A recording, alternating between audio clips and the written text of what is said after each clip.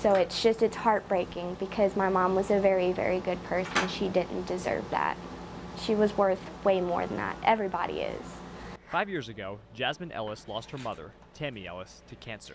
Recently, she lost her again when her ashes were taken. I didn't even know she was gone. I thought she was still there at her friend's house where she belonged because she wanted to be with everybody.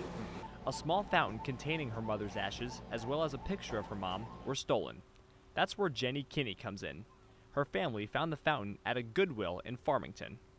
So after she found the ashes, she called me and asked what we should do. Told her I'll take a picture, put it on Facebook, and see if we can find the family to get it back to them. That Facebook post received over 1,000 shares and eventually found its way to Jasmine. I had seen the picture, and as soon as I seen the picture, I noticed it was my mom. This is your mother, right? Yeah. Jasmine is now making sure the future is secure. She's going home. She's going home. She's going to be sitting next to my daddy, so.